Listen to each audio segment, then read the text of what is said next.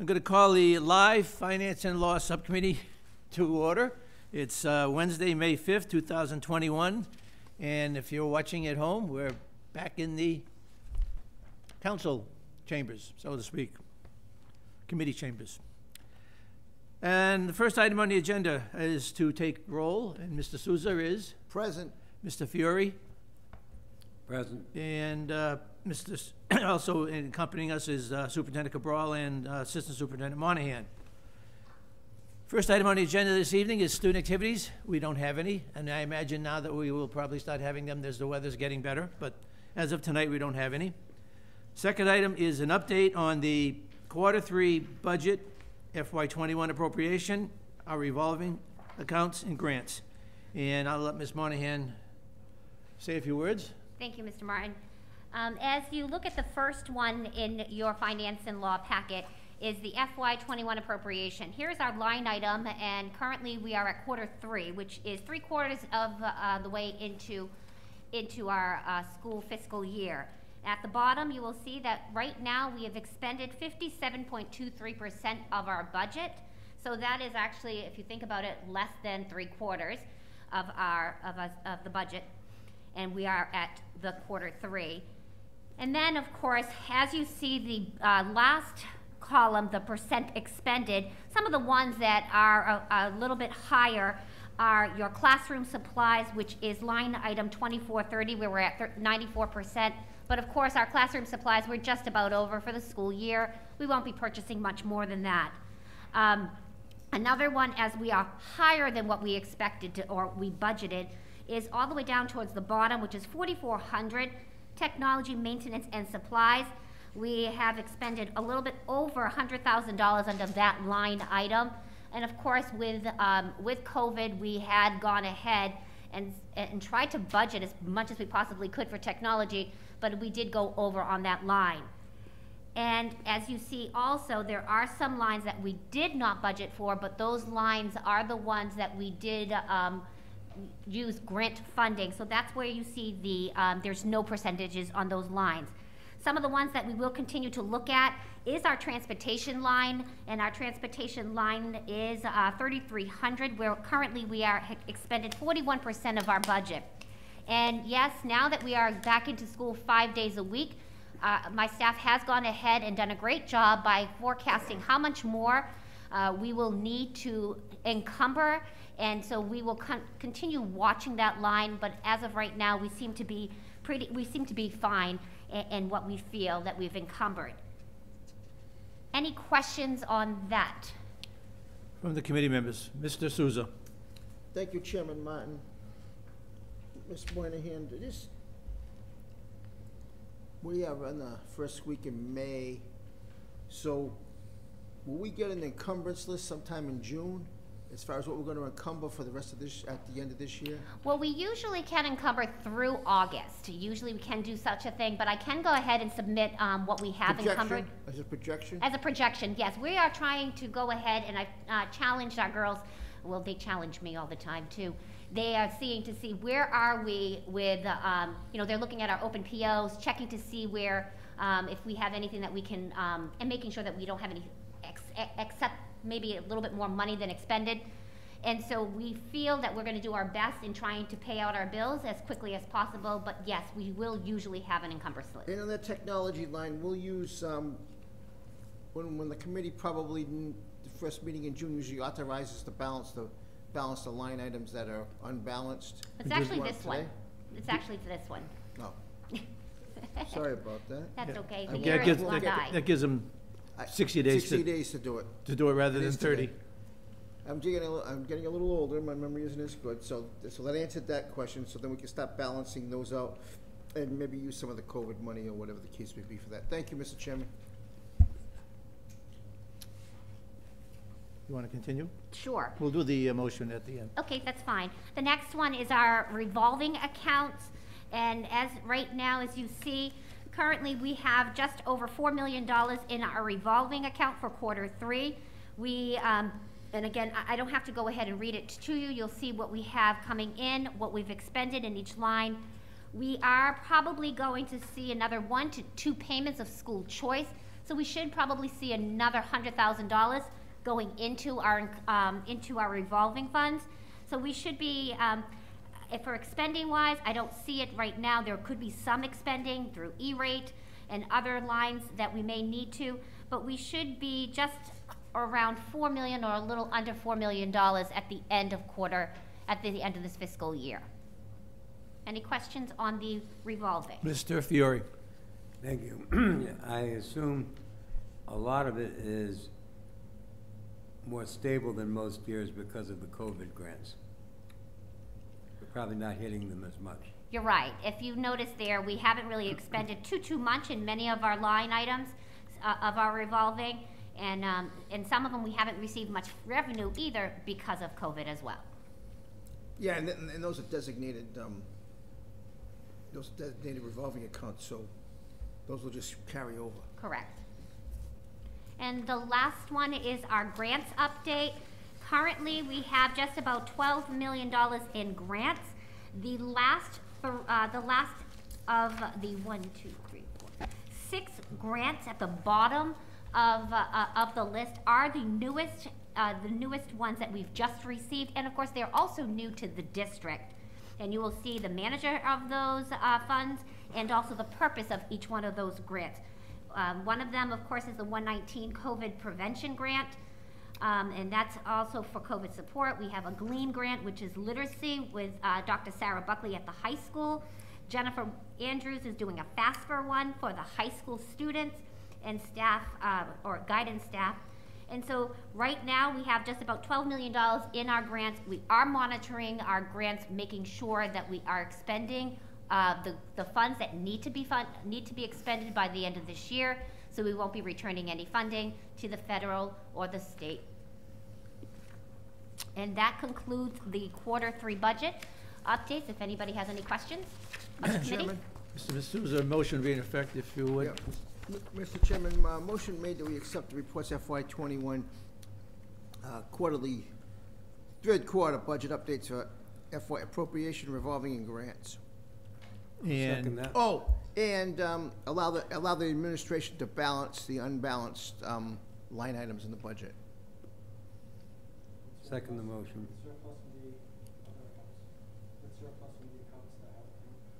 Yeah, I'm sorry. Yes, with surplus from the accounts that Well, that, have I think extra. balance covers that. The balance covers that. So we're just taking from an appropriation from one budgeted item, offsetting another budget that went a little over. That's all. So we're not adding any extra money. It's just about taking from one that's over, from one that's under to one that's over, and balancing. That's all. That's the motion, Mr. Fiore. And I seconded it. The motion is made and seconded. Any discussion on committee members? Hearing none. All those in favor? Aye. Opposed, so voted.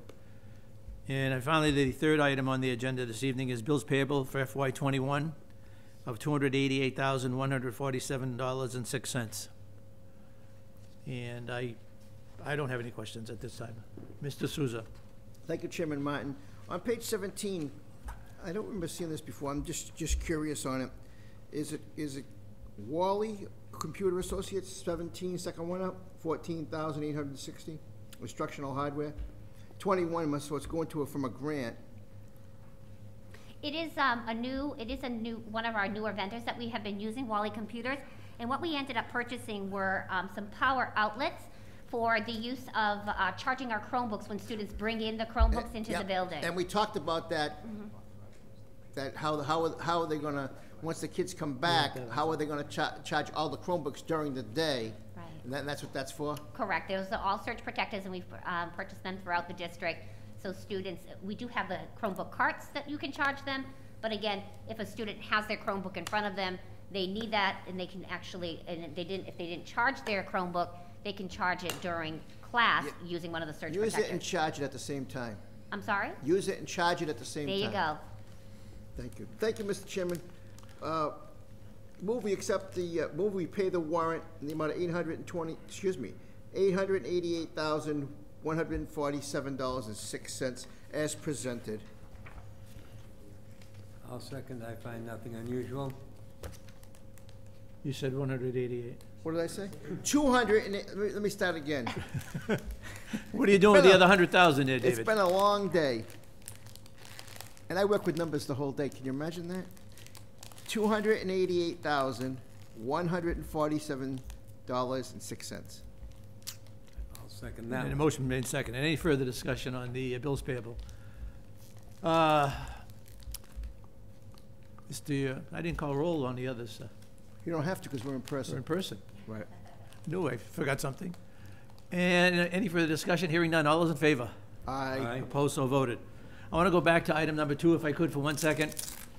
And we should have, under the budget update for quarter 3, also made a motion to allow the administration to prepay first quarter tuitions For FY special ed. '22 for special ed. Motion to allow the administration to pay. Prepay. Excuse me, to prepay FY '22 special ed tuitions as needed. Second. Motion made second. All those in favor? Aye. Opposed, so voted. And it's not on the agenda, but it usually is a question we ask Ms. Monahan at the end. How are we doing for Facilities are going great. Facilities. Our students are back into our building, so this is exciting. We are fully back in with all grades. So it is nice to see all of our students back, and our teachers and staff are excited as we celebrate Teacher Appreciation and Nurses Appreciation Week as well. So facilities have been going very well with custodians sanitizing, cleaning, and then Peter Farina and Nick DaCosta going ahead and bringing PPE to our schools whenever needed. So I'm very, very happy to say we are right on target and working very well as staff and administration. any further issues for finance and law? Motion we adjourn. Second. Motion made second. All those in favor? Aye. Opposed, so voted. Thank you, Mr. Souza. Mr. Fiore?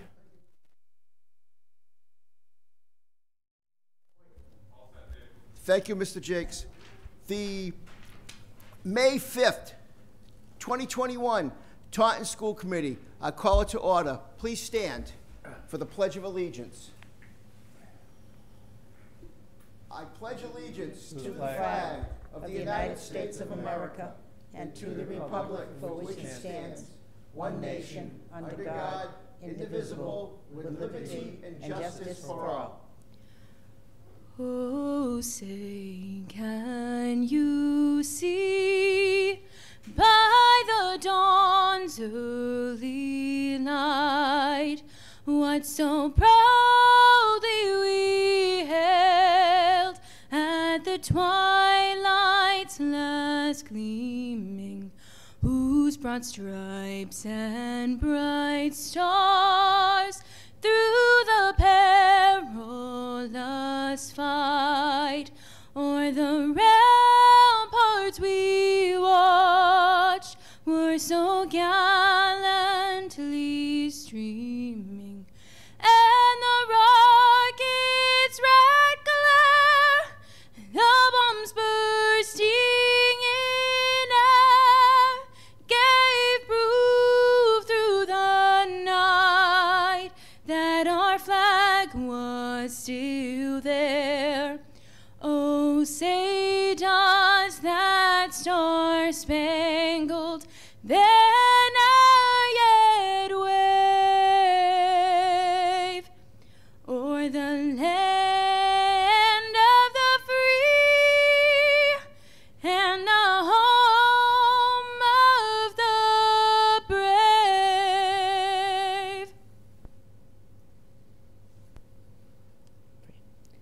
Lord, as we begin this session, let us acknowledge your goodness and mercy and ask your blessings on all our deliberations.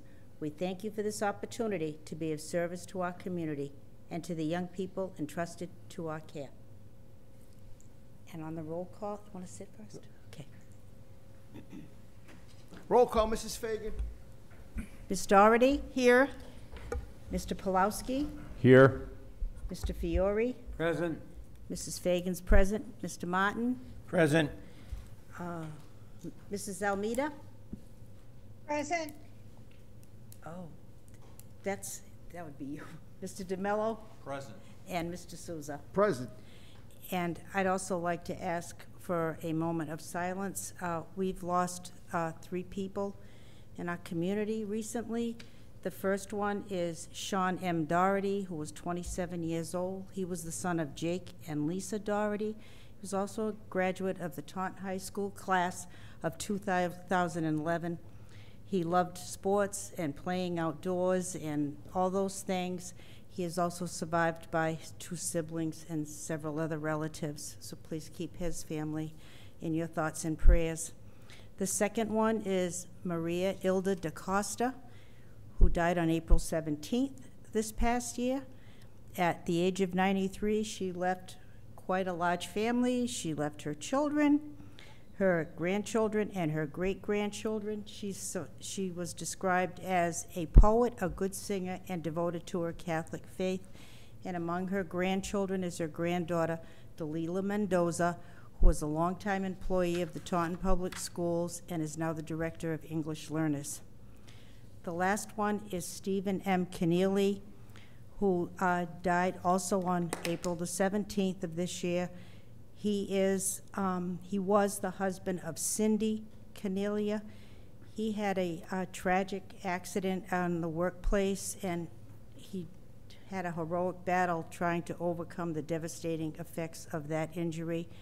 He also leaves his 2 daughters. His wife has been a longtime occupational therapist for the Taunton Public Schools. Please keep all these people in your thoughts and in your prayers, and a moment of silence, please.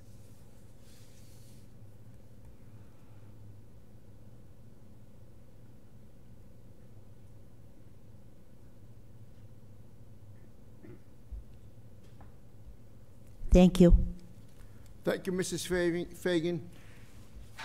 Moving on to item B, approval of the minutes, April 7th, April 21st, 2021. So moved. Second. On the motion, all those in favor? Aye. Aye. Opposed? The ayes have it. Item C, student council representative. We don't have one here. We don't have one virtually. We'll move on to public input. Wendy, do we have any public input? No public input. Thank you. Next, item E is superintendent's report. I will turn it to the superintendent of schools, Mr. Cabral. Thank you, Mr. Souza. Good evening, everyone. Welcome back. And before we begin, I do want to recognize and thank all our teachers, as it is Teacher Appreciation Week. All our teachers were treated to some sweets that were made by the Culinary Art Department at Taunton High School with the support of our students and delivered by our storekeepers this morning. So congratulations and special thanks to our teachers. It's been a very, very trying year, but our teachers have risen to the occasion, and I hope they appreciate the small gesture as a sign of gratitude on behalf of my administration and the school committee. So in my superintendent's report, I'll share with you some outstanding news and some great work regarding students at the high school going on to pursue college or going on to post-secondary pursuits, as well as the work that this committee has supported going back to 2015 to increase participation in the PSAT. So the Taunton Public Schools is implementing district-funded exams and school day testing since 2015-2016. The district has seen the PSAT and SAT participation rates and test scores skyrocket since implementing this program. Participation rates on the PSAT have more than tripled from 10 to 30% to 50% for the and 50% to the SATs.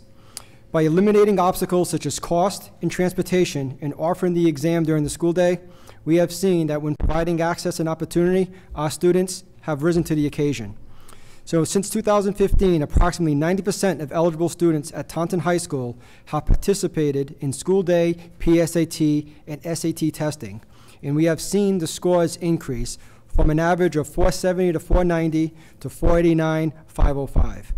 In total for this fiscal year, or this school year, we've had 326 students out of approximately 400 juniors take the SATs, which is an outstanding number. However, due to COVID, and despite many students opting to learn remotely in colleges going test optional only for this year, We're still very pleased with that high number of turnout. Ideally, we'd love to see that number of 400 students, but we're proud to have 326 students take advantage of this opportunity.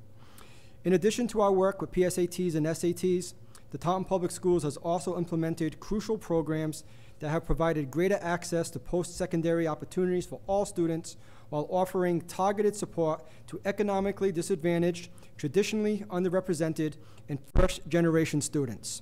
The district offers college prep test courses and a senior seminar elective that focuses on test preparation, college applications, and other career opportunities. The district also hosts numerous workshops throughout the students' junior and senior year and for parents to learn more about the college application process, as well as a college or a summer college boot camp for rising seniors. Taunton High School's guidance counselors have also been very busy and more recently recognized by our partners at Bridgewater State University, who sent us a very nice email exemplifying or identifying the amazing work that is taking place within the guidance department at Taunton High School. So Bridgewater State University complimented the guidance department for driving high college application numbers to Bridgewater State University. So we're also trying to replicate this work one of our partnering schools in southeastern Massachusetts at UMass Dartmouth. So I hope to have some good news regarding some increased applications at UMass Dartmouth. So we feel in Taunton, between Bridgewater State University, UMass Dartmouth, Bristol Community College, and Massasoit Community College, there are plenty of opportunities for students to stay close to home and receive a well-rounded education.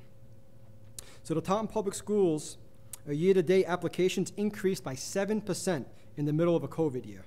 From December to February, Bridgewater State University saw Taunton High applications increase from 64 applications to 117 applications in just 2 months. This is a phenomenal accomplishment since there is a national trend of fewer students applying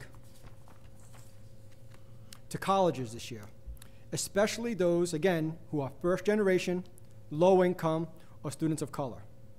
In addition to our partnership and our work with the 4 surrounding universities and junior colleges, we also want to recognize that our students have achieved at a very high level.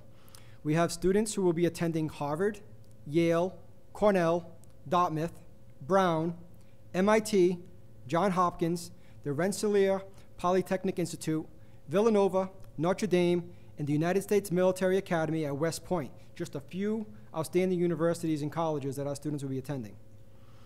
So in addition to our work with PSATs, SATs, and students having access to high-quality post-secondary education, we've also emphasized through the state, through a competitive grant that we applied for and received, Taunton High School guidance counselors have also assisted our families with the free application and federal student aid, which is known as the FAFSA form.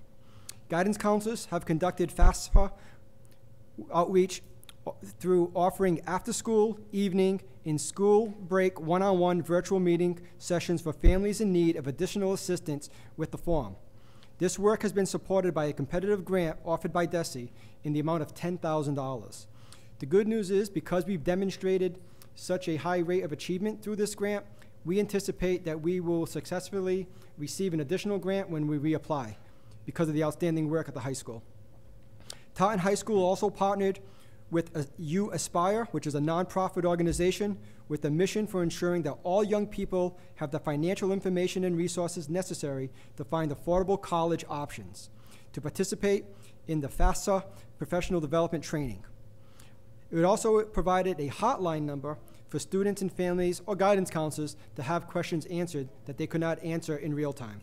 So again, we want to thank our guidance counselors. We want to thank Mr. Barata and also Miss Andrews for her outstanding work in support of our juniors and seniors at Taunton High School, as well as guidance counselor Gay. We also have an update in my report on fall sports, so we try to mix things up with academics and extracurricular activities. So as all of you, due to your support, Athletic Director Mark Ottavianelli is excited to share that as of April 26, 2021, every athletic team at Taunton High School has had the opportunity to hit the playing field just about to start the final season during the pandemic.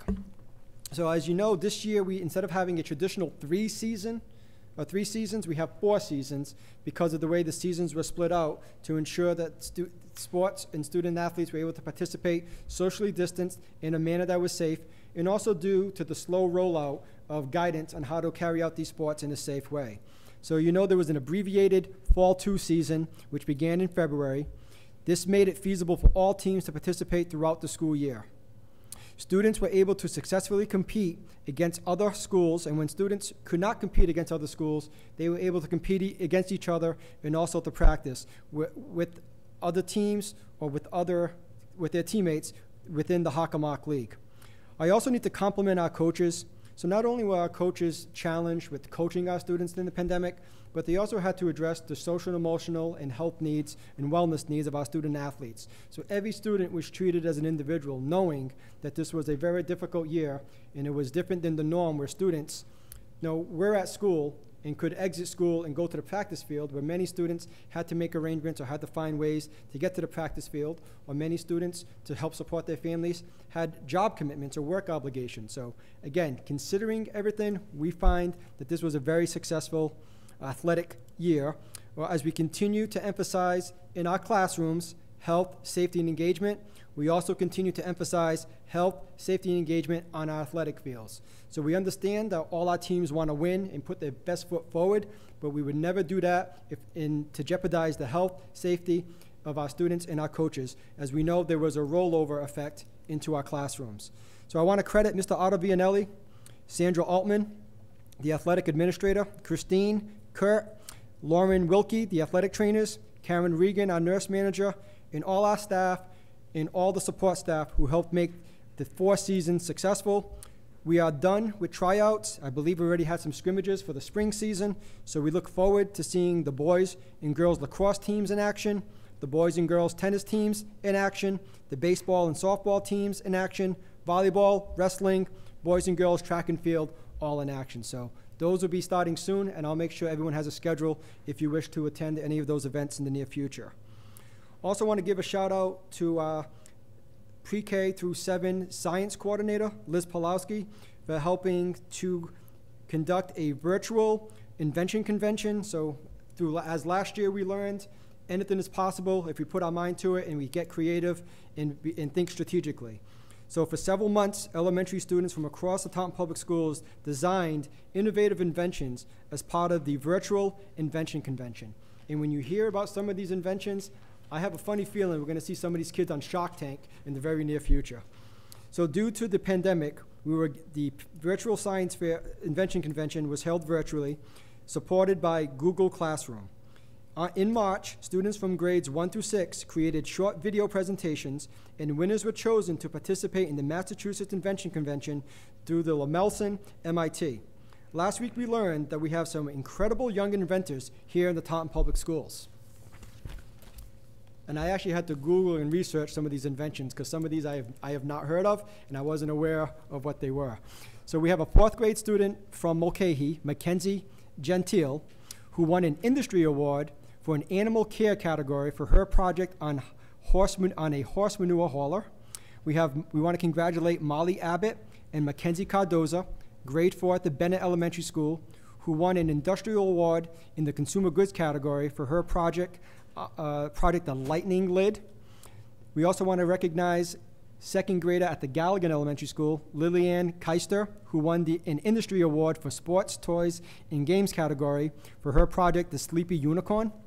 Additionally, we have 2 big winners who were invited to the Raytheon Technologies National Invention Convention in May. Sadie Rezar, who's a grade 2 student at the East Taunton Elementary School. She came up with a project called the Moogle Shield. So I had to reach out to Liz to get an explanation on what a Moogle Shield is, and it's pretty creative. It's a 3-in-1 face shield. It's a face shield, it's goggles, and it's a mask all in one. So something that was created out of necessity during the pandemic.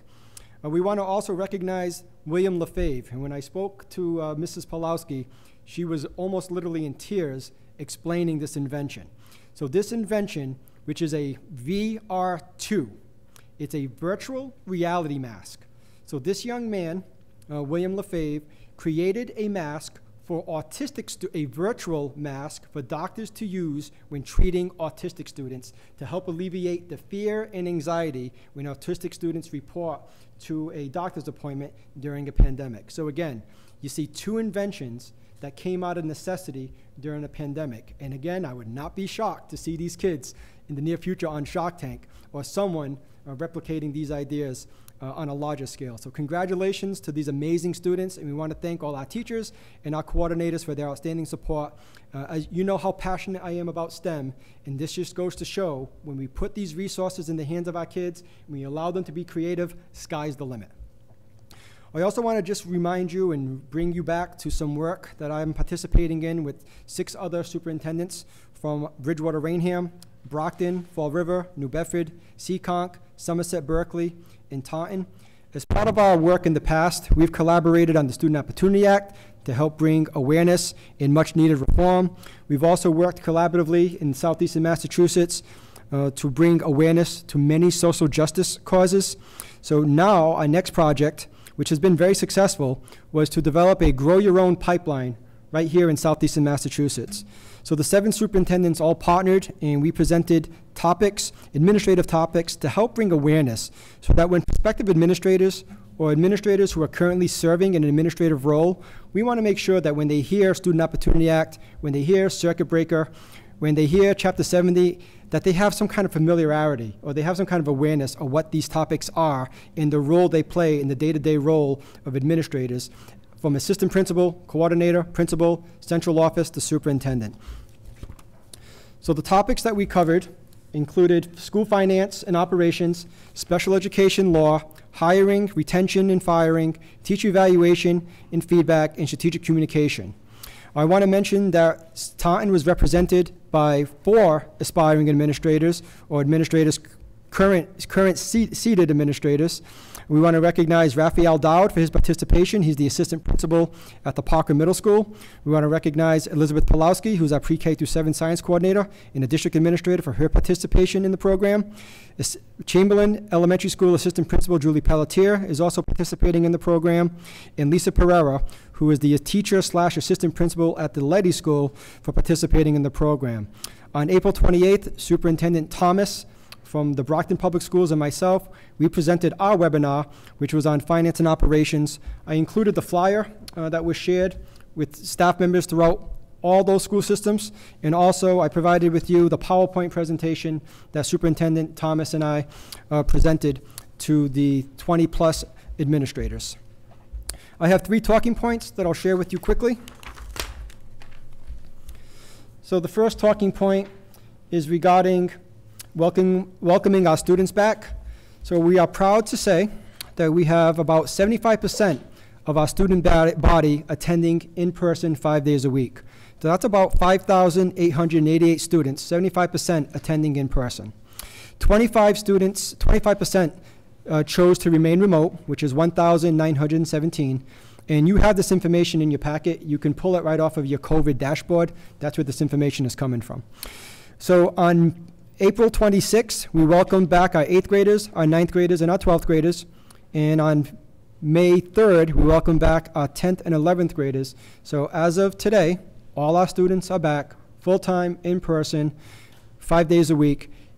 It's a tremendous accomplishment when you consider that there are some school districts that are still struggling to bring back elementary and middle school students. And when you also factor in the fact that the Commissioner Riley, I think it was about a week and a half ago, announced by May 17th he wanted high school students back in the Taunton Public Schools, thanks to the tremendous work of our leadership team, our building principals, and our coordinators and our teachers, that we were able to get our students back into school well before the timelines set forth by the state. And that's also a credit to the school board for your outstanding support in allowing the administrators to do what we do best, which is figure out complex problems and bring kids back into our schools. I also want to just compliment the high school staff. As you know, we have 2,700 students who attend the high school.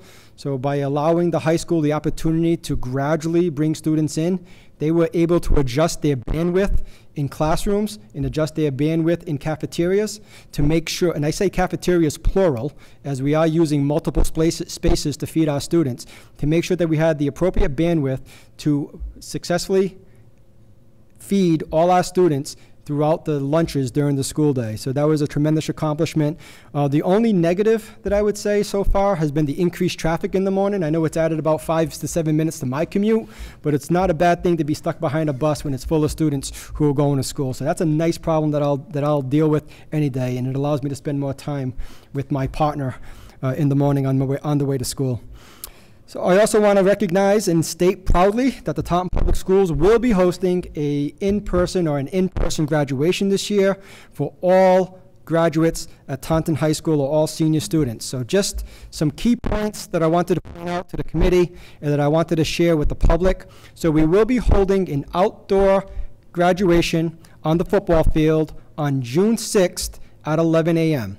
We have also scheduled, June 5th. Saturday, June 5th, we will have our graduation. The rain date, the makeup date, will be set Sunday, June 6th.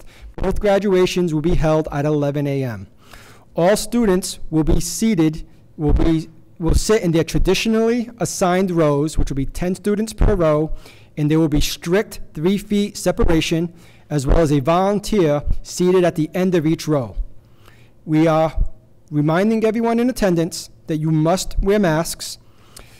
The downfall of hosting an in-person graduation with a graduation class of this size is that we are limited in the number of attendees who can attend. So each graduate will receive 2 tickets, which was a reduction from the normal 4 tickets students have received in the past. This will be a contactless or paperless graduation, so we will be using QR codes that people will need to scan in order to receive their tickets and their information. All guests will be asked to register accordingly for DESE guidelines prior to the graduation for contact tracing purposes. Everyone must agree to not attend the event if they have any symptoms or have been a close contact. Guests not of the same family will be asked to remain 6 feet apart in the stands, and students will cross the stage 3 feet separated, designated by markers. They will pick up their respective diploma off a table. They will turn their tassel before leaving the stage and have pictures taken by a professional photographer at designated areas throughout the football stadium. Mr. Jakes and his staff will also be busy on graduation day, knowing that we are limiting attendance to 2 per family. Mr. Jakes will be streaming the event live so that everyone at home can watch, or people who live outside of Taunton can also watch on YouTube. And we also want to remind everyone that Mrs. Moynihan and the high school staff and the groundskeepers, we're going to make sure that appropriate hygiene, cleaning, and disinfecting protocols are established by the DESE guidelines, and we'll make sure that people are stationed at the restrooms to make sure that the restrooms are clean, that the restrooms are restocked. We'll also make sure that the restrooms at E-Pool are open and that the restrooms at the stadium are open. We want to make sure that we do this correctly and that everyone feels safe and everyone in attendance feels comfortable attending this in-person graduation. And last but not least, I want to provide you with some updates regarding ongoing work regarding junior prom and senior prom. With regards to junior prom, the juniors are meeting with the Taunton High School leadership and the Taunton High School advisors who oversee the junior class. They are meeting and right now considering postponing their prom until the fall. The junior class advisor will inform Mr. Matos of their decision by Friday. And the seniors are considering an outdoor off-campus gathering at an event place after graduation, which is one of the things that DESE has advised or asked that we do. If we are going to have a senior prom, they asked that we consider doing it after the seniors have been let out of school in the event of COVID or in the event of spread, because the students will be out of school at that point. So those are the 3 one more talking point. In addition to being high school heavy today, I also want to mention that elementary and middle school principals are working with Mrs. Perry and Mrs. Moynihan to prepare their end-of-the-year events, their end-of-the-year send-off. We also want to be cognizant and also remind the public that we have students who attend in person and we have students who are attending remotely. So whatever we plan at the end of the year, we want it to be inclusive so that students who are remote or students that are in person are all able to attend and they don't feel excluded. With that, that concludes my report. Any questions? Ms. Doherty? Oops, gets complicated, doesn't it? Masks, glasses, foggy glasses. To the question, I'm looking at the dashboard, and looking at the total number of students from the 16th to the 30th, the 2-week gap of a drop of 191 students. If I'm doing the math correctly, do you have is there any reason why that drop has occurred over those 2 weeks? Because it doesn't appear as if they're absorbed in the hybrid or full remote. Yeah, I'm not able to answer that question, Mrs. Doherty, so I'll have to research that with Carolyn Billano, who oversees our student management system, School Brains, to identify why the loss of students. I wish I understood a word you were saying, Superintendent, but sorry. Just trying to practice what we preach. So I will reach out, we will reach out to Carolyn Billano, who oversees our student information systems, School Brains, and to identify where or why we lost our students. That's a great question, and we need to be able to account for the students, so I will get that information to you. Thank you. Thank you, Ms. Doherty. Thank you, Superintendent. Any other questions? The chair will entertain a motion to accept the report. So moved. Do I hear a second? I hear a second. On the motion, all those in favor? Aye. Opposed? The ayes have it. Moving on to administrative business, staffing report. Stephen, placed on file. Second. I hear a second. Mr. Fiore, on discussion. Thank you, Mr. Chairman. I need to be recorded as present. My wife's summer school appointment is on the list. Thank you, Mr. Fiore. On the motion, all those in favor signify by saying aye. Aye. Opposed? We have one present. Get that, Wendy? Thank you. Subcommittee reports, Finance and Law, 5/5/21, Chairman Martin. Finance and Law met earlier this evening with myself, Mr. Fiore, and Mr. Souza. Also in attendance were Mr. Cabral and Ms. Monahan. The items on the agenda, first one was student activity accounts. There weren't any this evening. Second item was an update on our third quarter budgets, FY21 appropriation, revolving and grant appropriations. And a motion was made to accept those reports and also to allow administration to balance the line item budget for the close of the year, and also to prepay first quarter special ed tuitions as we have done in the past with circuit breaker money. And again, as I said, that motion passed the Finance and Law Subcommittee. I also mentioned at that time that if anyone who was not on the subcommittee had any questions, now would be the time to bring it up on any of those budget updates. Mr. DeMello. Thank you, Chairman. So specifically, item 2, correct? Yes. What we're talking about. Okay, good. So on the quarterly financial report, on transportation line 3300, I was able to listen in on the original subcommittee meeting. I guess my question is, so we have $8.2 million appropriated, and we've spent $3.4 million. Of course, these are all rounded off numbers. So am I safe to assume that we're not going to expend the entire $4.8 million that's left in the budget? Due to the fact that we are now May 4th? We're going to see a substantial savings in the transportation line item, Mr. DeMello, because, again, when we started the school year, there was 10 days where we started late, 10 days where teachers were provided with transportation. So we are typically a 180-day school year. So our school year was shortened by 10 days to 170. So we will see a savings on those 10 days that we did not run or transport students. And you also want to remember that we were a hybrid up until early March, I believe, or April 5th. We were hybrid till April 5th. So we were only running our buses on Monday and Tuesday, Thursday and Friday. So we will see a savings for every Wednesday we did not run the buses. So yes, that'll be one line where I anticipate we'll see a substantial savings, and that savings will be used to offset deficits in any lines as authorized by the subcommittee, and that savings will also be used to prepay quarter one tuition for out-of-district special education students, which is an allowable expense. Wonderful, thank you, Superintendent. So, and we're not gonna come back from our local transportation company to say that we owe them X amount of dollars because we didn't use the full contract, correct? That's now established that.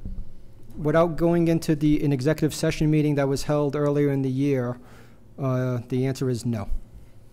Okay, great, thank you.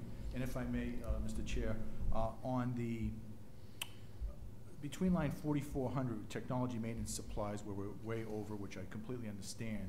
And we have, I believe Ms. Monahan explained, if there's not a percentage, it's because it's the federal monies and so forth. So line 2451 and 2455, instructional technology and hardware, software, which are also running in the negatives. Can that be elaborated upon once again on 2451 and 2455? Ms. Moynihan? Thank you, Chairman Souza. Mr. DeMello, yes. So what happened is when we initially started our line item budget, we did say that we were going to offset that budget line through grants. But then, of course, hitting those lines in grants, we also had additional funds or additional invoices that had to hit those budget lines. So that is why that is also the reason why we are overexpended on that line, because we expended more than we had anticipated using the grants funding. Okay. Thank you, Ms. Monahan. Yeah, if I could just elaborate on that too, Mr. DeMello. Through the grants, there are some expenses that cannot be charged to grants, so I anticipate, without looking through those bills, but I'm sure there are some items that are charged to those accounts that could not be covered through the grants, so they would have to be charged to the budget, which again, we will offset, like we've done in the past, with any surplus from other lines that are in excess. Great. And if I may, Mr. Chairman, just one last comment on the revolving accounts. At the meeting that was held last week led by Mrs. Doherty, the Special Program Subcommittee, I asked a question about CPAC monies, and that they had X amount of dollars that were, and I hope I'm explaining this correctly, that were part of a revolving account. Is that on this list, or should it be on this list? It's part of the BEST donation. I know this has come up time and time again. Why do we still do BEST? Why is it still called BEST? So, but the BEST donation account is where we put revolving funds or donation funds, or where we've established the CPAC donation account is in that line item. So the $9,000 that the CPAC has raised is part of that 67.8 balance Yep. that you see at the end, Mr. DeMello. So is there a way in the future to delineate that, expand upon that, or does it have to be classified as best? I think there would need to be a motion to create an account. I'm gonna defer to Chairman Martin for finance. I think the quick answer to that is these line items have been established with the auditor's office. You'd have to, through the law, and in order for us to do that, it's a process. So, Mr. we'd have to Martin? make a motion at the school committee level and to the city auditor to create a revolving fund. So I imagine we'd go through the same procedure to modify or edit one to change the name. As we all know, well, most of us know, there was a BEST account years ago, and BEST program, and that's where the BEST came from. It seems kind of inappropriate now because it doesn't exist as we originally saw it. So at some point, maybe if people were to get together and come up with a name that was more appropriate for what's in that account or what that account is used for, bring it to the school committee, make a motion to ask the auditor to authorize changing that name. I don't believe it would be a problem. It's just that it has to be approved by the auditor. Right. I mean, and again, because the concern is that the numbers that were given at that meeting last week was around 9,000 and change. So since there's $67,000 there, you know, what are the other accounts? Well, we could do the same thing we do with athletics. We could have sub-accounts.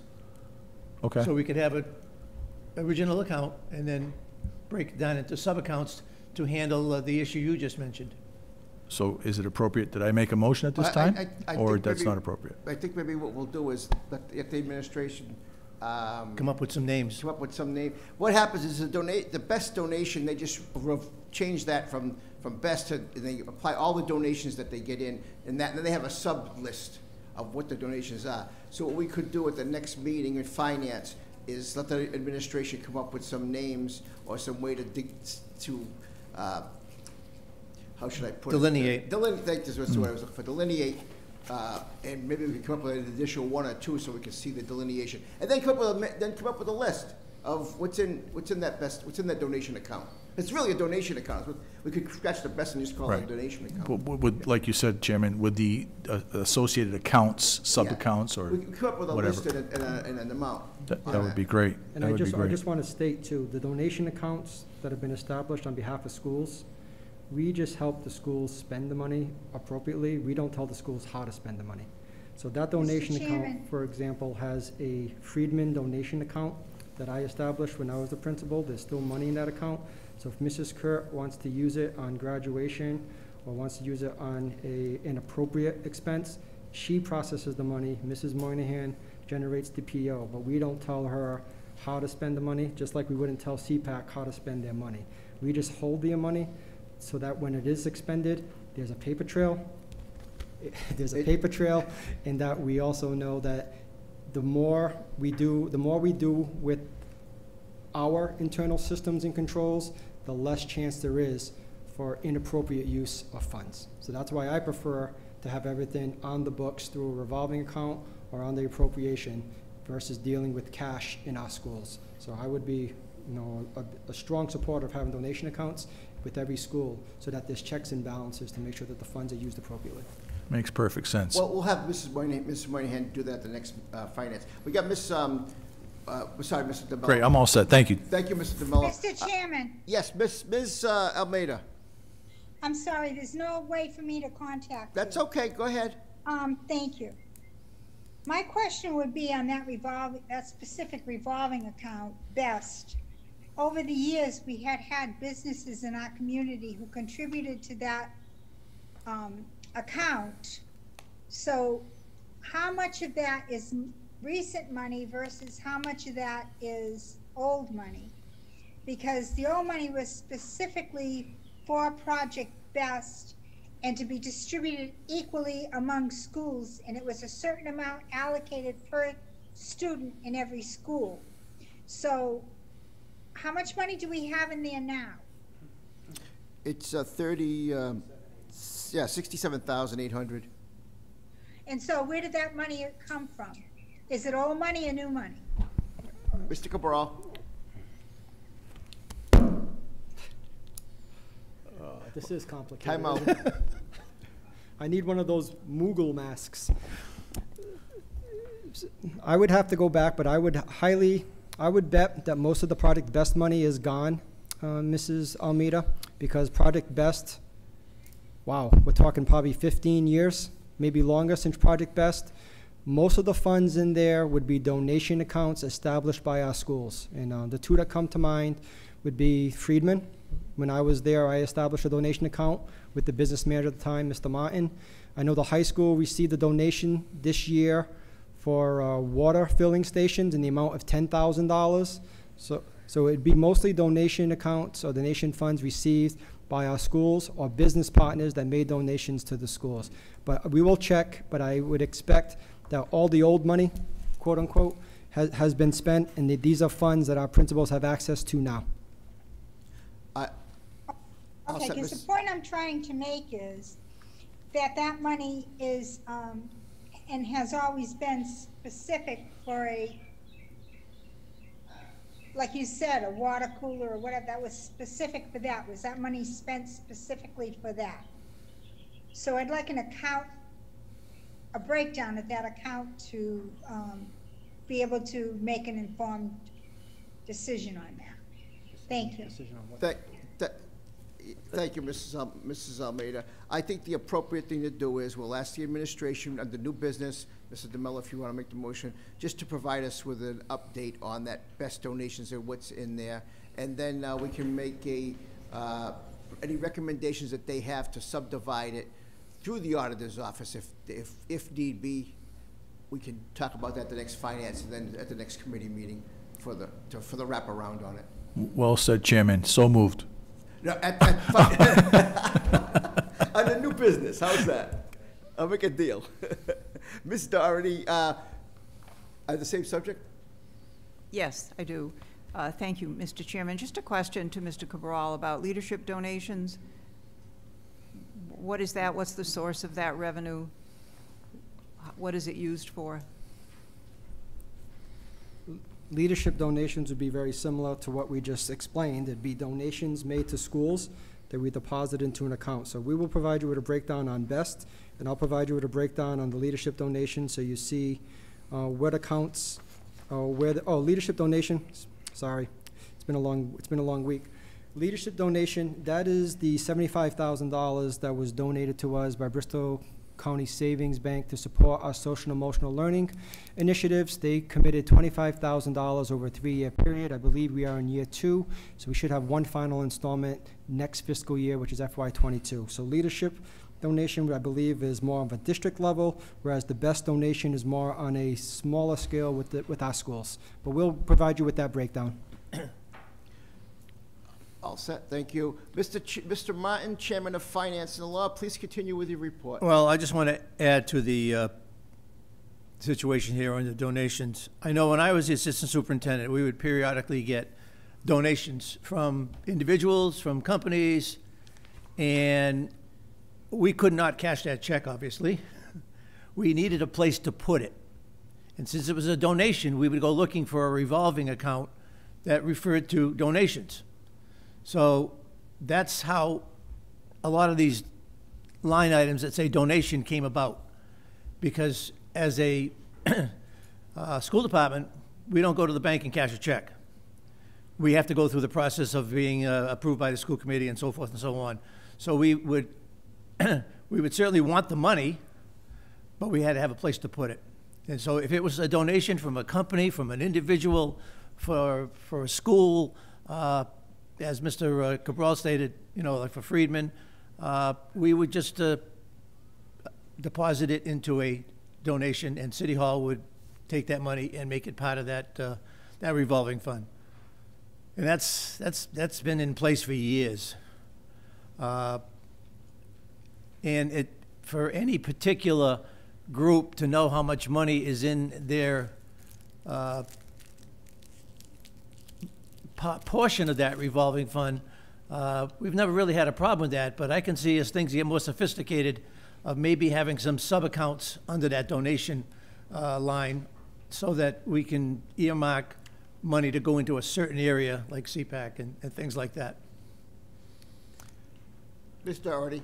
Just thank you, Mr. Martin. So as we started this conversation about this particular report, I think that perhaps it was you, Mr. Martin, that said that some of these questions come up on a regular basis or periodically, at least annually, and the explanation, which was a little bit muffled about how the process by which we would alter some of the line items. So it might be well for us to change the report itself while we're in the process of really looking carefully at each one of these line items and breaking them out, as particularly the one, the best line that Mrs. Almeida is talking about.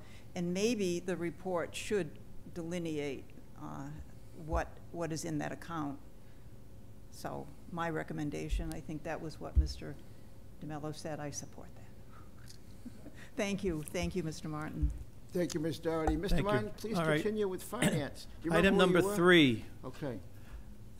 So again, we approved the balancing of the budget and also for first quarter donation, tuitions, not donations, first quarter tuitions to be paid prior to the start of the year.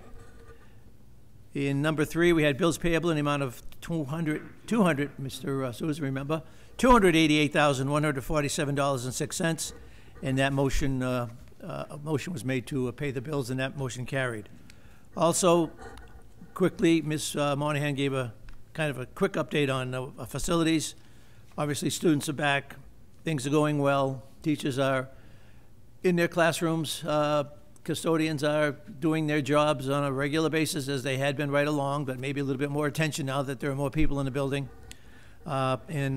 Basically, things are just going well as we sit here. And that's the report of the Finance and Law Subcommittee. Thank you, Mr. Martin. Ms. Doherty? I'm sorry. Just one more question. So, and I guess it's to the superintendent or Mrs. Moynihan about the grants account financial report. I noticed that a significant number of these grants appear to have an end date in June of 2021, some of these line items, if not all of them, have pretty substantial sums of money remaining at this point in time.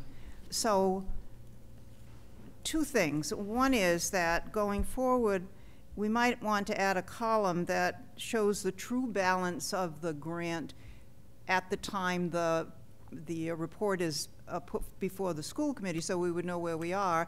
And the second question, maybe more complicated, is Mr. Cabral. what happens to these balances, which are pretty substantial in some of these grants? So most of these grants were allowed to carry funding over. You'll notice at the bottom of the report, Mrs. Doherty, that there is a line titled carryover grant funds. So most of these grants, we are allowed to carry over a certain percentage that's not expended. So we will spend down the grant accordingly, and as we've done in the past, which is sound fiscal management, we will carry over whatever percentage we're allowed to carry over to the next fiscal year. Thank you, Ms. Doherty. Okay, where are we at? The chair will entertain a motion to accept the Finance and Law Subcommittee report and adopt their recommendations.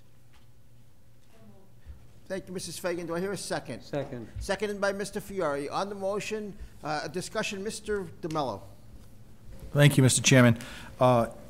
Through either the superintendent or assistant superintendent of finance. On page 5, the public relations invoice of $9.99. Please refresh my memory. I know that there was something in the effects of $10,000 to $12,000 that the school committee approved, which I voted no, to have this public relations firm on board.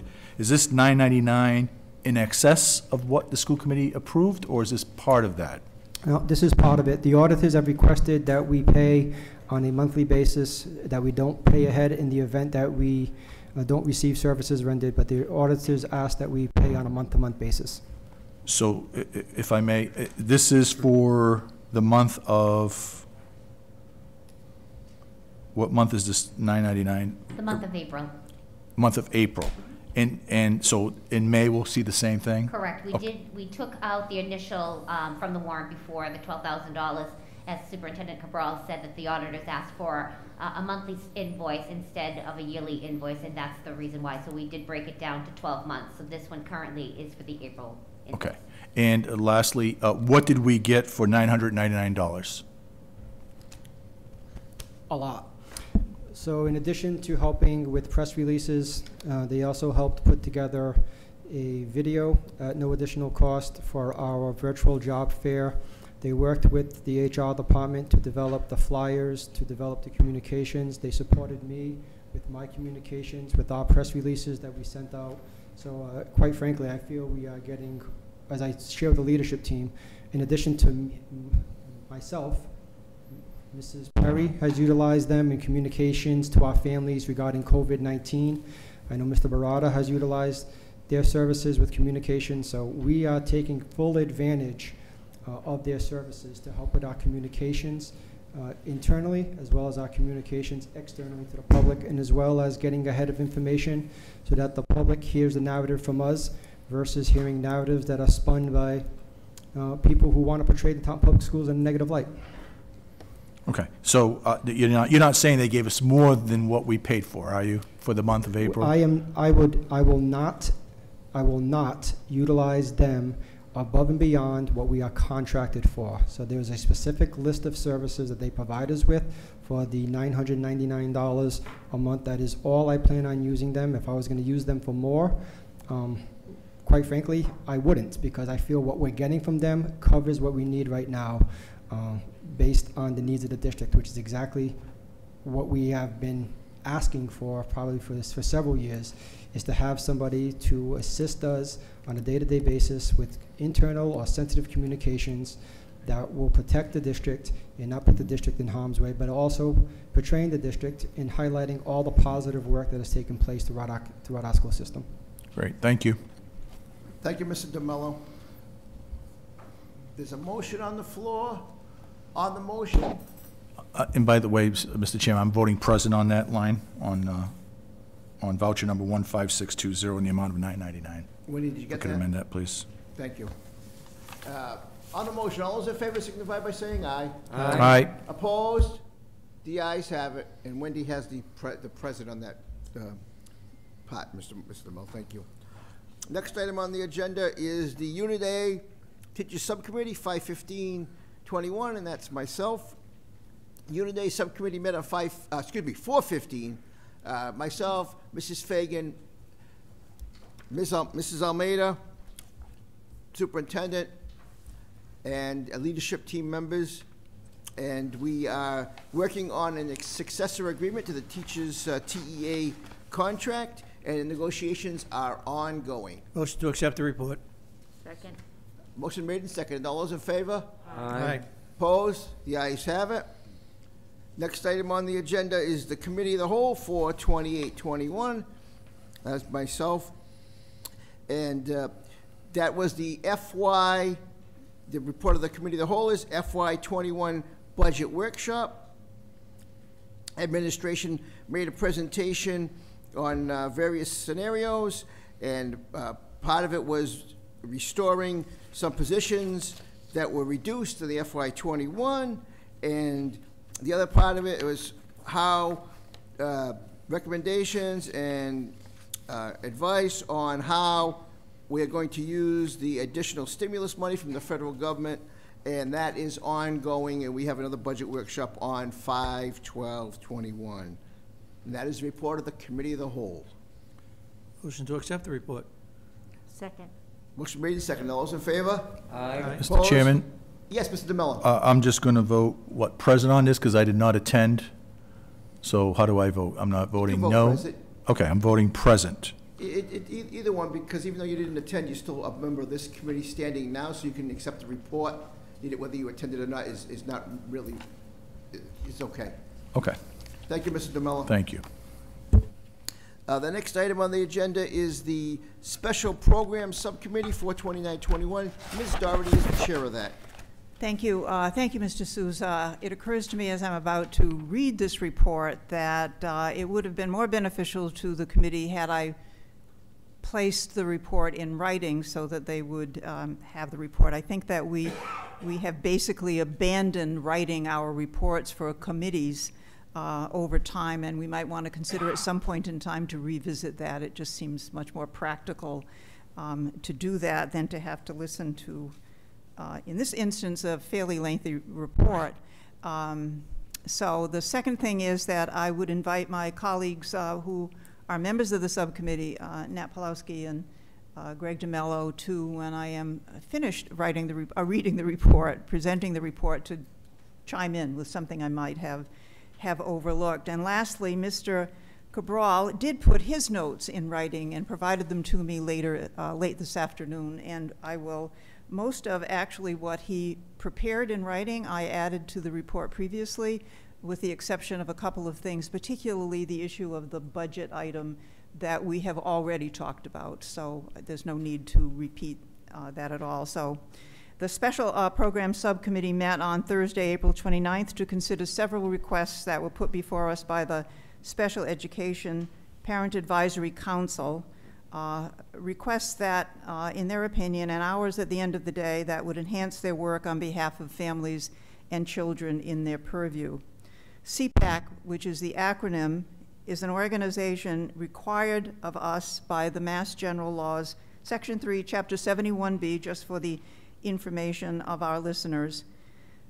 It further requires that the CPAC serve in an advisory capacity to the school committee. Members present were myself as chair, Mr. DeMello and Mr. Pawlowski as members of the committee. Representing CPAC were Heather Baylis-Gregorius and Joanne Delochery, I hope I pronounced that correctly, who are co-chairs of CPAC, and Superintendent John Cabral and Special Education Director Judy Mulrooney. In a previous meeting that we had and reported to this committee at our last meeting, we reiterated at this meeting that the subcommittee had recommended to the school committee that we meet with CPAC 2 times each year in a formal way, i.e. presenting to the school committee as required, and then informally meeting with the Special Programs Subcommittee, so that we would be meeting with CPAC 4 times a year in order to address their issues and concerns and suggestions going forward. The first meeting with school committee for CPAC, as we have agreed, will be sometime prior to the end of this school year, so that we would get in that meeting prior to the end of the school year. So we will go forward with that. It'll be placed on the school committee calendar by Mr. Cabral, and I think Mr. Cabral said that Wendy Devine was working on that schedule. Judy Mulrooney reported that during this past year, despite the COVID, they held workshops and meetings planned by CPAC along with the Special Education Department, and that, as a matter of fact, those meetings were well attended. And I at least find for myself that when I have attended Zoom meetings, and perhaps members of the committee as well, that it was easier to leave the kitchen downstairs with a cup of coffee and go upstairs and sit without having to travel back and forth to a meeting. So these meetings were pretty well attended by staff and parents alike. Ms. Mulrooney also said that her office and CPAC, at least planned, will meet quarterly on an agreed-upon schedule, and that concerns about communication that have been raised by CPAC over time have begun to be addressed. CPAC raised issues of concern, including storage space, things that they have that would allow them to continue to function as an organization. And that issue is on its way to being resolved. Mr. Cabral suggested that space at Friedman Middle School would be available to them in the Learning Center, that there are cabinets there, a table, desks, and so forth that they could certainly avail themselves of. So we'll put a check mark on that item. They were also concerned about visibility on the Taunton Public School website and the ability for people who were going to the website to access CPAC more easily. And Mr. Cabral, between meetings, the last meeting on the 29th and the previous meeting, had instructed his staff to begin to work on that aspect of their concerns. So that's well on its way, if not already solved. Communication to schools and families is important to CPAC. So they had asked if they might have access to our email system, the contact information for special education parents particularly, as appropriate, and I'm assuming that that conversation will ensue when the need arises.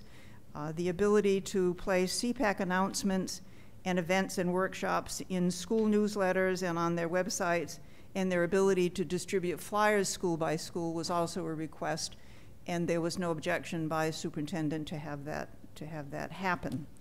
Further, we discussed the importance of recognizing the accomplishments of all students in the school, including special needs students, and that all children should be included and encouraged to participate in school events. If accommodations for special education children needed to be made in the context of these events, the CPAC folks and parents are quite willing to work with the administration of those schools in order to help to consider any accommodation that might have to be made for children with special needs in those schools. So the idea, of course, is to be more inclusive and to have our children, all our children, feel like they're in school and they're participating fully in those activities. So I think, so finding a way, the other thing is for us to, that special education children have some extraordinary accomplishments, as we well know, and so we are committed to helping to find ways in which those accomplishments of those young people can be brought forward, much like we bring forward praise and accolades to all other children. So we want to make sure that our special needs children are also included in that kind of activity. And finally, CPAC has asked that they be invited, be included in district-wide committees and task force meetings as appropriate. Superintendent has assured that that will happen, that every effort will be made whenever those opportunities present themselves. And they have also asked that there be a CPAC liaison in each school, and it is likely that a parent of a child in a particular school could become that CPAC liaison. So there are ongoing conversations as we begin to, there will be ongoing conversations as we begin to codify some of these issues into our school committee policy. There is no school committee policy that addresses CPAC issues, and so we as a committee might want to recommend to the policy subcommittee certain kinds of things regarding CPAC that could be embedded into our policy, which of course would be brought back to this committee as well. So that concludes my report, and I have to say thank you very much to CPAC people and to my colleagues on the committee and all others who attended, and especially to the superintendent who has readily made commitments to get some of this stuff done. So thank you very much. If you have any questions, we'd be happy to answer them. Anything on Mr. DeMello and Mr. You guys? Oh, Mr. DeMello. Thank you, Mr. Chairman. To Chairperson Doherty, it seems like we just relived the whole meeting right now with those very well-taken notes. Thank you. It was very explicit. But being a second termer, I guess the most communication I've received as a school committee member coming onto the board was issues dealing with special education. And I must say, as Ms. Doherty just mentioned, the communication has definitely improved, and issues are getting noticed, and I don't want to say taken care of quicker, because everything's taken care of, but communication has definitely improved. So thank you, Superintendent Cabral, for you and your team addressing those issues on a timely manner. It's definitely very nice, refreshing. Thank you. Thank you. Mr. Cabral, sorry, Mr. Pulaski, then Mr. Cabral. Thank you, Mr. Chairperson. Thank you, Carol, Madam Chairperson. Yeah, you captured the meeting very well. We got an excellent presentation from Heather and JoJo from the CPAC. And I think one of the take-home messages was, you know, we want all of our special needs students to be included as much as possible. And I think putting the members of the CPAC in touch with you know, members of the PTP, student council, anybody that's planning the events for the school, so that they can advise them on things that we could do, things that we could add to these events to make it more accommodating, make it more comfortable, so that all of our students can get involved. So I thought that was a powerful message for us to take home. I appreciate your thoroughness in the report, Mrs. Doherty. Thank you. Thank you. Ms. Doherty, I have a question. I don't see any questions from the members. I have a question on part of your report. It talked about, is that a recommendation when it talks about 2 meetings of the year with the whole school committee? Is that what is, or is that a recommendation, or is that just what you discussed, or how's that work? How is that? Well, thank you, Mr. Souza, for that question. The committee presented that one particular item as a result of a meeting previous to a previous school committee meeting, with the idea that we were reporting that we had made that decision and were recommending that to the school committee. The assumption being that the school committee adopted the report and the recommendations. So we're assuming it'll go forward, but if the committee feels that it requires more discussion, then we certainly would be open to hear that discussion. Just to remind, the law requires that the CPAC serve as an advisor to the school committee around issues that that are in their purview, and requires at least one meeting with the full school committee on an annual basis. The committee, Nate, myself, and Mr. DeMello, felt that more frequent meetings might reduce the concerns that are raised relatively frequently by letters that we all get from people who have great concerns. So we are recommending 2 meetings a year have recommended 2 meetings a year in front of the school committee, and then this special programs committee will meet with them twice a year as well. I've got no problem with the, you guys, I think. Point of information, please. Ms. excuse me, thank you, Ms. Doherty. I'll respond in a minute. Mrs. Almeida. From my understanding, with CPAC and being involved in other agencies, that the meeting is the meeting with the school committee is the report that, and Mr. Cabral can correct me if I'm wrong, is the report that the SPED director gives to the committee every year. That's your meeting. The report from the SPED director. I could be wrong if the law changed, but that's what that was. And the past practice of the school committee was that the subcommittee meet with the CPAC at their regular meetings. So I'm not sure if the law has changed. Maybe Mr. Cabral can speak to that. Thank you, Mrs. Almeida. Mr. Cabral will speak to that, and he also has another comment. Thank Mr. Cabral.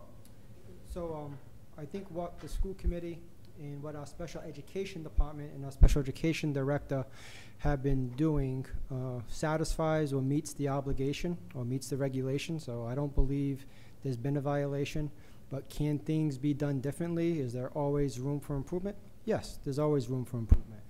So just because we do it through the presentation that our special education director does once a year, that meets the regulation. But if this committee chose to do more, which 2 meetings a year and 2 report outs to the subcommittee, I don't see that being a bad thing. But I do want to just kind of clarify as well that when I went into the meeting, one of the talking points, and I was pleasantly pleased to learn differently, that one of the talking points was communication. But as I listened to Mrs. Mulrooney, our Director of Special Education, and the chair people from the CPAC group that were present, it really wasn't about communication. And I was pleasantly surprised to learn that it was about dissemination of information. How can we, as a school system, work better with the CPAC group, which again, it's a partnership, so it's not just Taunton Public Schools, it's not just the Special Education Department, it's a partnership. How can we collect information that the CPAC would like disseminated to the special education students and families? Also, how can we share information with the general population that the CPAC feels would be important for the general population to have? So I was pleasantly surprised that it didn't focus on lack of communication, but there was a heavy emphasis on how to disseminate information. So I want to clarify for the public and for this board, I think there's a difference between lack of communication and disseminating information. I was also very pleased to hear how well in how the CPAC, I mentioned it as well, a lot of the work that was being done with the Special Education Department, and how well they were working together and how things have improved even during a pandemic year. And as they learned, and as the CPAC mentioned, being able for special education parents to be able to attend meeting, or any parent, as we learned at parent-teacher conferences, to attend meetings remotely versus having to identify daycare, feed their family, get in a car, drive across the city, wait, and then meet with teachers or meet with a group. Now, this pandemic has taught us that we can do things more efficiently, which increased participation. So that might be one benefit to come out of this. So again, I just want to emphasize, it's a partnership. I already spoke to one of the representatives who's here tonight, and we have a process that we will follow to disseminate information. It will go through the Special Education Department, then it will be sent to my office. We'll utilize our website. We'll utilize our student information system. We're also looking at utilizing the Remind app if that's something that the CPAC can utilize. So we'll share our resources, but again, it's a partnership that we will definitely collaborate with the CPAC. And I also want to kind of remind the committee, when the CPAC does come before us, it's about the CPAC and the organization and the group. It's really not about parents coming forward with individual grievances or individual concerns regarding their own student. There's a process and there's a way to address those concerns through the building level, through the special education director's level, and if need be, through my office. So when the CPAC does report, it usually shares or presents a general report about their work throughout the district to support special needs families, and also their work with the special education department. So I look forward to hearing how the CPAC is working in our buildings, working with our special education department, and how we can be partners in this work. So that concludes my comments, and that was my sense of the meeting that evening. Thank you, Mr. Cabral. I just have a comment on the amount of meetings with the whole committee. Two things. I think 2 meetings is a little heavy to report out to the whole committee. We have 8,000 students, and I also have to weigh in the fact that we have a whole group of students that are not on special ed that we also have to accommodate. So the information that we're going to be putting out for them during the meetings. So the 2 meetings a year, I mean, 1 meeting a year I think is great. But 2 meetings a year, as the person, as the chair, this 2021, 20 and 21, and also I was chair in 16 and 17. I know the superintendent, I was the previous superintendent, and this superintendent tries to make out a year calendar, and there's a lot of items on there that pertain to a variety of different subjects. So I've got no problem with one, but I think two is a little excessive. And I think what we should do is split accept the report and adopt the recommendation, and then split that out so we can vote on that separately. So in case members can vote on that as they wish. Mr. DeMello. Thank you, Mr. Chairman. I think we just heard the great strides that we have been taking during the pandemic of opening up the lines of communication and the collaboration and the inclusivity. Inclusivity, is that proper? But you know what I mean. And I don't want to lose track of that. And I think that, this academic year is long, it's complicated, and it wouldn't hurt to have an opening and a closure as far as what is being proposed, at least what was discussed in our subcommittee and with the CPAC folks. So that's where I'm coming from. I don't want to lose, sight of this, because, like I said, when I first came on, one of the issues that I had to deal with most was responding to emails and phone calls regarding special education. And I'll say it again, it's come a long way. And I thank the superintendent and Mrs. Mulrooney and her team for making improvements. So I don't want to lose sight of that. And I think that's why we ultimately, as a subcommittee, decided that we have an opening and a closure. Thank you. Wishes of the committee on the report. Motion to accept the report. Second. All those in favor on accepting the report? Aye. Aye. Aye. Anything on the recommendations of the subcommittee? That was accepting the report. We need a motion for that? We do. Motion to accept the recommendations. How does the motion should be worded? A motion to accept the recommendations of the subcommittee Of the subcommittee. Of the subcommittee. Second that. I hear a second. You're not going to break out anything on that then? I just asked. That includes the 2 meetings, correct? Yeah, that includes 2 meetings. Yes. I asked for it to be split out, but if you don't want to, that's fine. Motion made and seconded. All those in favor? Aye. I oppose the motion. Thank you.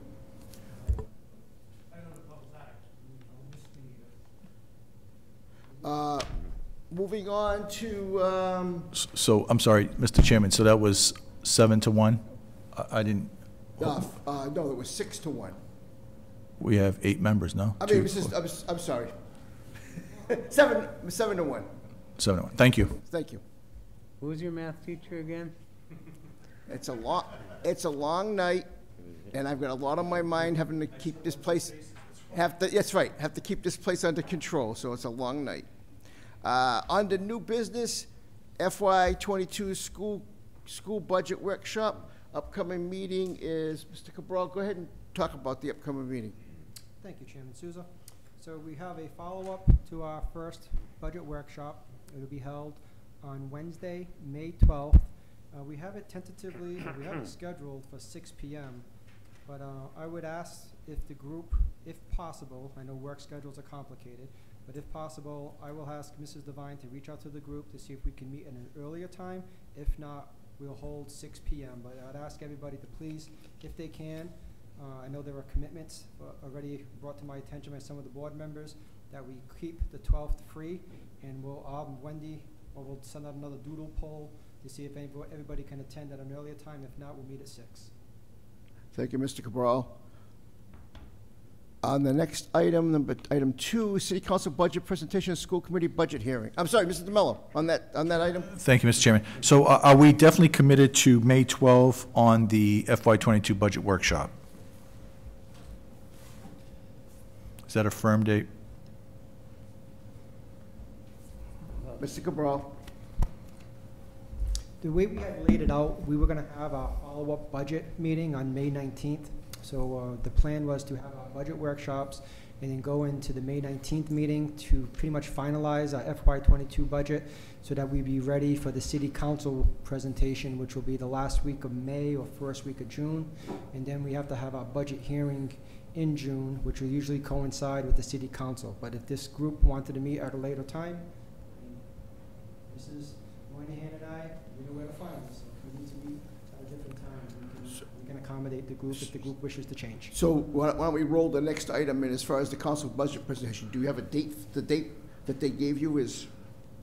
The only thing that Colleen Ellis reported to Mrs. Devine was that the chairman, I believe it's Chairman Craig, reported that it may be, Colleen reported that she spoke with Chairman Craig, and it may be the last week of May or first week in June, but a date has not been confirmed yet.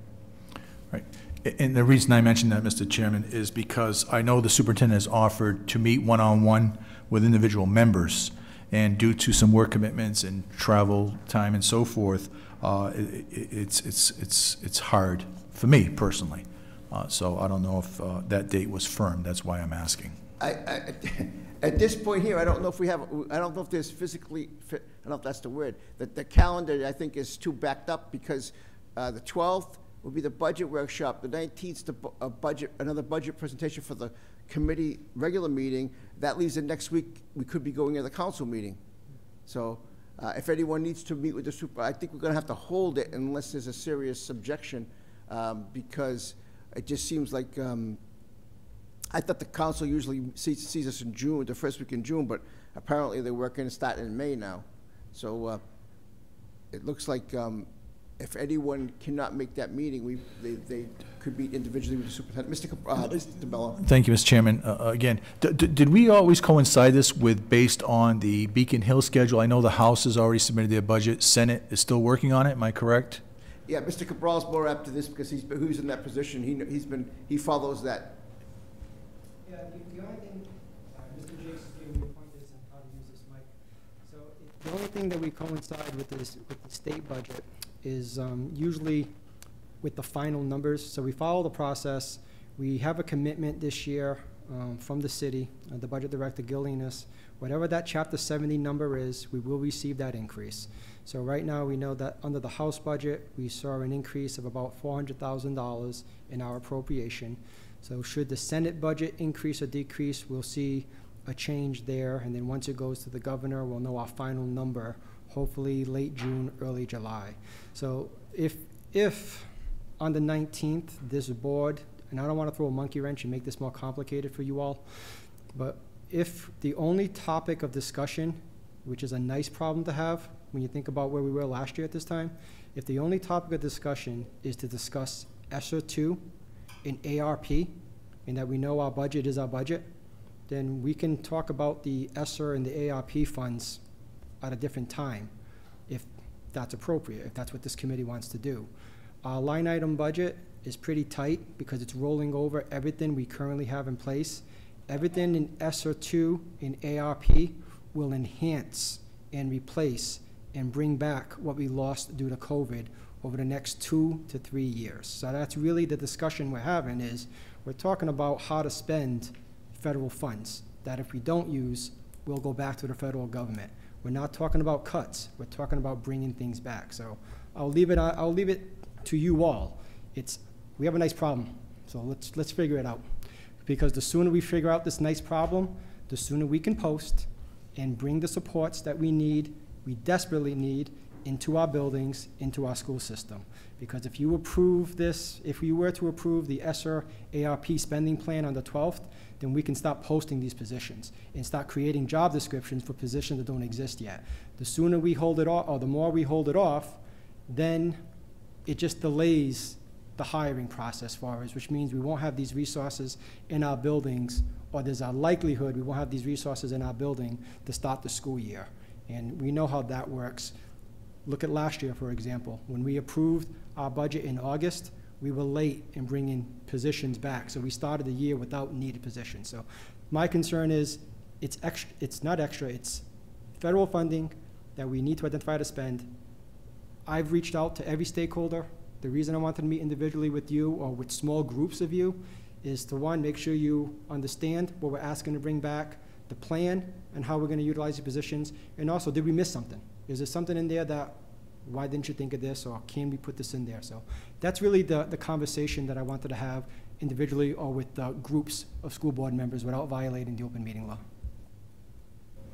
Thank you, and if I may conclude, yeah, I'm all for that, spending the money, but I do want to spend it to enhance student success, and that means teachers in the classrooms, health and safety of the students, the faculty, staff of our school system. So, you know, that's why, you know, if we have the money to spend, I want to spend it wisely, and I know that we're very, Mr. Cabral, I know you do a good job at spending the money wisely, and Mrs. Monahan also.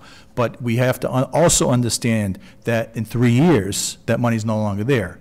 So if we're bringing in positions that don't enhance student success and go in another direction, then we're stuck with those positions, and that's going to cost the school system a lot of money, unless they're contracted positions, okay? So I apologize for assuming that they're going to be here forever. So I'm all for student success, health and safety of our students, faculty and staff, and making it teachers in the classrooms. Thank you. And I think the other piece too, Mr. DeMello, is contracted and also how they're posted. I mean, some of our grant positions are funded as 1 year, 2 year, 3 year positions. So the people who take on these positions, they know that the funding will expire in a certain amount of time. So that's also a way we can have controls in place to make sure that that we're not having to make difficult decisions in 2 to 3 years the way we did last year. Thank you, Mr. DeMello. Mr. Fiore. Thank you, Mr. Chairman. I wanted to point out that possibly having budget meetings in May, that's how it's supposed to be done. The problem is for most of the 21st century, we've been dealing with crisis management. We dealt with the aftermath of 9/11, we dealt with the aftermath of the 08 recession, and we've been dealing with the aftermath of COVID. And as a result, funding at the higher levels has been an issue. But actually, the council is supposed to be devising the budget in May because it's supposed to take 3 to 4 weeks to pass it. And they've been suspending rules or passing it in the next fiscal year and everything else. May is when they're supposed to do it. It's nice that they may be attempting to at least partially do it, but I know it's unusual to you because you've been involved in crisis management, but I'm an old timer. I was over there for 14 years, and I've been here almost 14 years, and it's changed a lot, and it's changed primarily because of crisis management. Thank you, Mr. Fiore. We can always count on you to bring us the story behind the story, and we appreciate that. Mr. Martin? I want to refer to something Mr. Cabral, whoop, my mask just broke. Whew. Something that something that Mr. Cabral just said, that he'd like to come out of the May 12th meeting with maybe some motions so that he could post some positions. And I noticed that the May 12th meeting is posted as a committee of the whole. We should probably change that to a special meeting, because if it's a committee of the whole, it's going to have to go before the full committee on the 19th, which would prohibit him from, thank you, doing anything from that during that week. I mean, I agree, but I think the committee of the whole is a better format. It gives more free flow of ideas rather than the meet, and then he can just post them the following week. And we both talked about this at length, and we think the format of the committee of the whole is better to hit the better for the work. It's another workshop, so it's rather than the formalities of a regular meeting. It's just that whatever we decide on the 12th. Right. Motion-wise would have to be approved at the subsequent. So, point of information? Yeah, that's correct. Point of information? Ms. Almeida. In the past, we did, as Mr. Martin said, we could do committee of the whole followed by a special meeting. So whatever votes you take at the committee of the whole, you can report out in the special meeting, vote again, and then that would be what we would do, and then we wouldn't have to have another meeting. That's true. Because everything's still fresh in your mind as you're doing it. We had done that for years. I don't know, whenabouts it changed, but I think that might be a good idea. Yeah, Do it in the and if no fiscal motions are amount. made, we don't need the special meeting. Right, thank you. The superintendent just informed me that he's fine with the any adoption being on the 19th, so. Okay. I think that that's the way we'll go, unless there's some serious suggestions. And then what happens is, that gives you 2 bites at the apple. So you present it at the 12th workshop, we can kind of hash it out. And then on the 19th, again, it's presented again in a formal way, and then you get a second bite at the apple to vote. And maybe you say, well, we're not going to do that. Let's look at it again.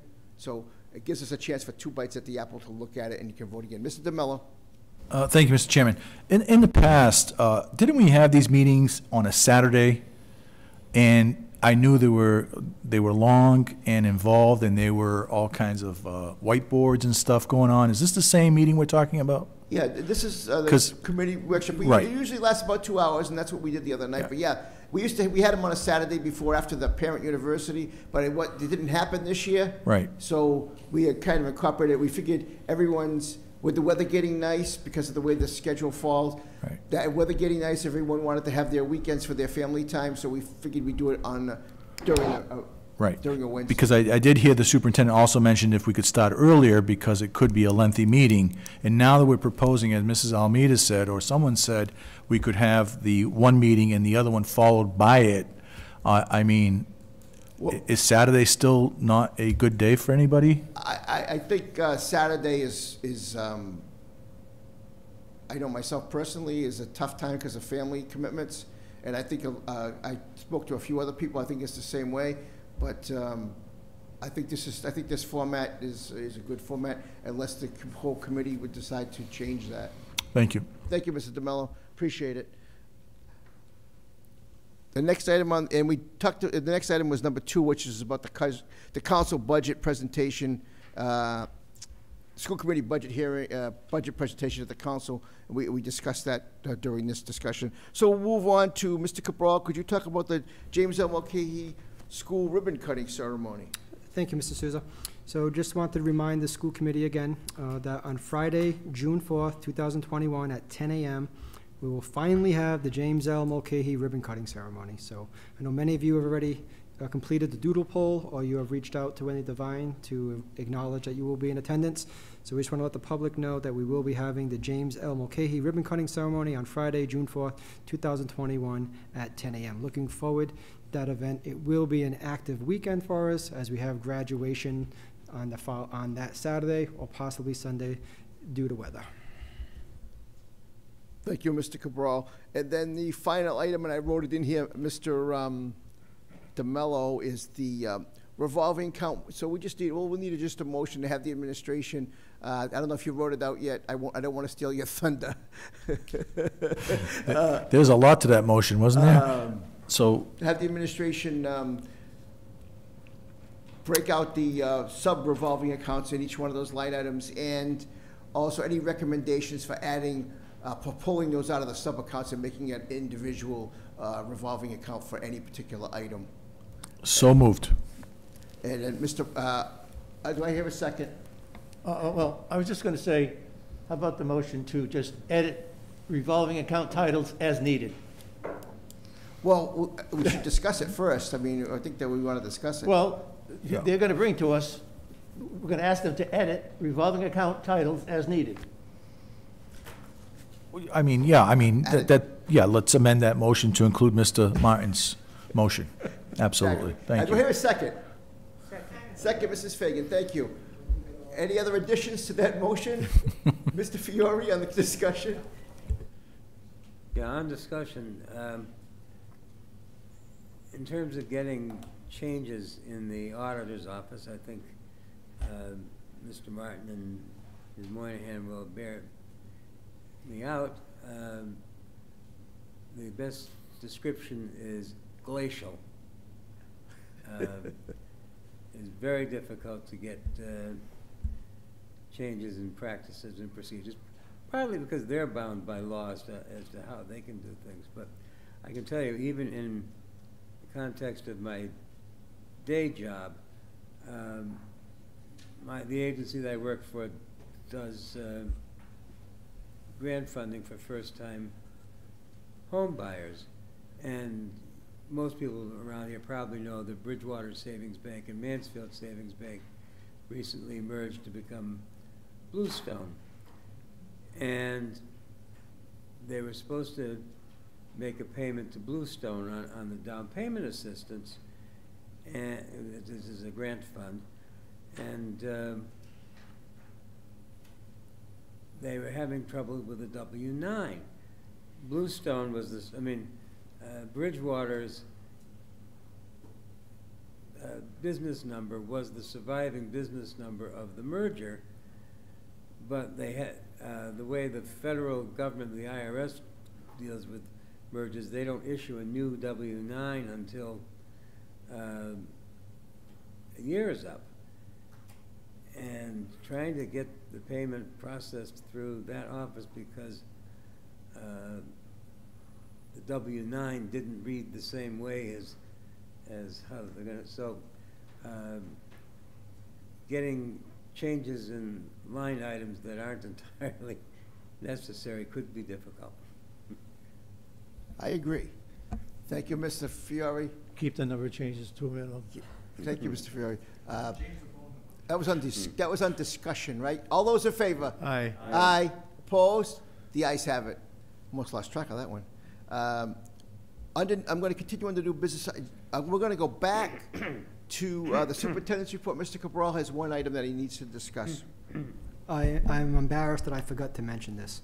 So while I was going over the high school graduation plans and discussion about junior prom and prom, I forgot to mention the most important piece. I have in my hand the name of the 2021 valedictorian and the name of the salutatorian for the class of 2021. The valedictorian is a young lady who is no stranger to this school committee. As a matter of fact, she was one of the young ladies, young women, who presented to us as part of the group that we sent to MIT as part of the STEM program several years ago. So I am proud to announce that Olivia Dias is the valedictorian of the class of 2021. I am also proud to announce that the other name of the salutatorian is no stranger to this group. You've all worked with his father, and you know the family quite well. It's Aiden Scully, who is the salutatorian of the class of 2021. So congratulations to Olivia. Congratulations to Aiden. We are very, very proud of you, and I could not think of two finer young adults to represent the Taunton Public Schools and the city of Taunton. Well, I think that the only thing I'm going to say from the chair for all of us is that's why we're all here. Those are the reasons we're here. Mr. Fiore. Thank you. I just wanted to add, yesterday I had the privilege of interviewing students from the top 10% of the class for the Arlene Payson Padelford Scholarship, and those two were among the interviews, and they were among the most pleasant ones we had. Thank you, Mr. Fiore. You've had a lot of fun this week, it looks like. Unfinished business, action items, action item review. Mr. Cabral has one item to bring up under there to go to your action item list. Oh, sorry. Can't keep track of all my notes. So Mrs. Devine reached out to MASC, and I believe it was Jim Hardy. So Jim Hardy is reporting on action item dated 2/5/20, which is have administration review which policies need updating in the policy manual.